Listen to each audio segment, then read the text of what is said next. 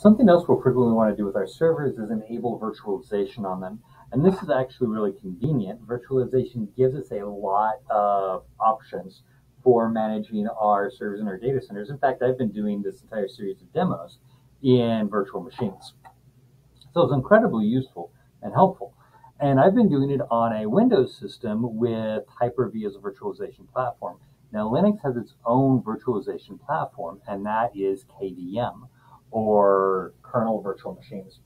So we can install KVM and use an Ubuntu system, or any Linux system for that matter, as a virtualization platform. So before we do this, we need to make sure that our system supports virtual processing. And here's a command we can do. It's egrep. Let me get to the right thing. egrep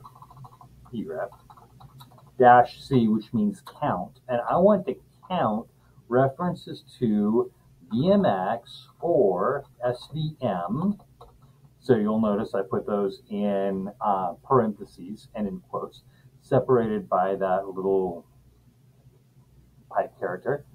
I want to count them from proc/CPU info. And you see this returns a 4. That basically counts any reference to VMX or SVM, which is my virtual extensions for my processors. So it says basically I have 4 virtual processors that I can use, which means anything other than 0, by the way, and you support virtual machines. If you have a 0, then you need to enable virtualization in your processor extensions, or you may just be running a system that doesn't have virtualization extensions in the processor, and that would create a major hindrance, like it wouldn't work. So once I know that I've got it, I want to install what I need for it. So it's sudo apt install, and there are actually several things that I'm going to use here. So I'm going to start with bridge-utils, which lets me do network bridging, libvirt, so library for virtualization, -clients. I'm going to want libvirt-daemon -system. And I'm going to want QEMU, there we go, and KVM. So this is going to install a whole bunch of other things for me. You'll see in the process too. So I'm going to say, yeah, go ahead and do that. And that's going to install the core virtualization platform for me. This will take it just a minute. Now, once this gets installed, we're going to want to check a couple of other things to make sure that we're configured correctly. So this will run as is, but we're going to want to do a couple of other things to give us a little more functionality. Now, one other thing to bear in mind is that at this point, I've been running this entirely from command line. Now, I can manage my virtual machines from command line, but frankly, it's not easy. There is a GUI tool, VMM Virtual Machine Manager, that makes it much, much easier.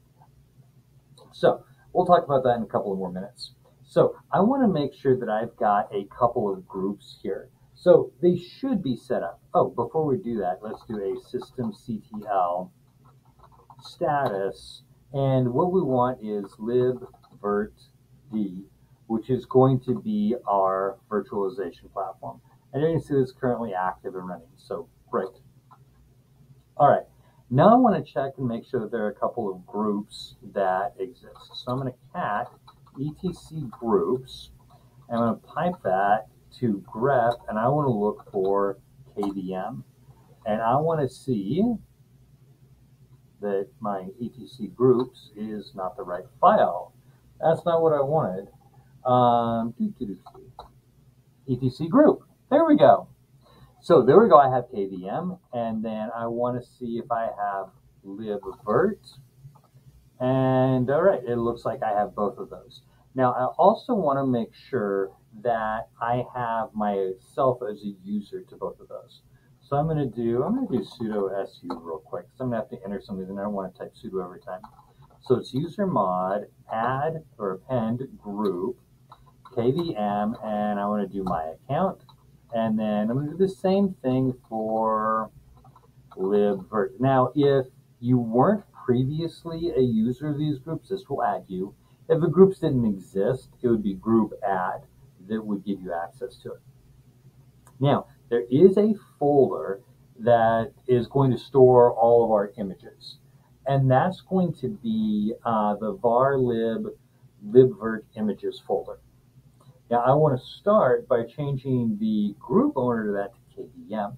So this is going to be my command, change owner, or chown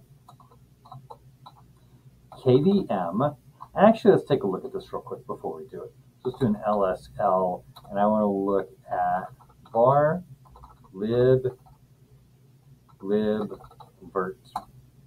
And here is my images. And you'll see it's owned by root, and you see what the permissions are.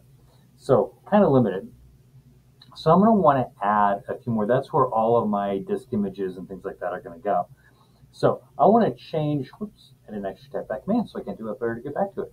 I'm going to change the owner to, I'm going to do :KVM and var libvirt images. And now if I look at it, you can see that KVM is now the group that owns it. I also want to add my group permissions because right now the owning group only has execute permissions. So I want to add the read and write permissions. So it's chmod, change and modify, and we've got a previous video on setting permissions that I will refer you back to. So I'm going to group, for my group I want to add the read and write permissions to var lib, I cannot type today, libvirt images. And then if I look at it, you'll see that my owning group is KVM and now has read, write, and execute permissions. Okay, and that's what I needed. So I'm going to restart my virtualization platform. So it's systemctl, restart, it's already running, I'm just going to restart now, libvirt d. And that should restart, and I should be able to check my backspace instead of my down arrow, status of libvirt d. Okay, now everything is up and running. Now at this point I can begin managing my virtual machines using a command line tool. But remember, that command line tool is a little bit challenging. So it's actually not the way I would prefer to manage my virtual machines. The command, just so you know, is virsh. So virsh, and I want to, okay, virsh, oh, there we go. List. I'm in my virsh and list my virtual machines. Okay, so from here I can go through, and that's the command that I wanted, help, and I can start working with my virtual machines. Now I really prefer to do it using a command or a GUI utility, but I don't have access to a GUI because this is a server that was installed without a desktop. Therefore, I can't add that unless I can add a desktop environment to my Ubuntu server. That's what we're going to do in our next video.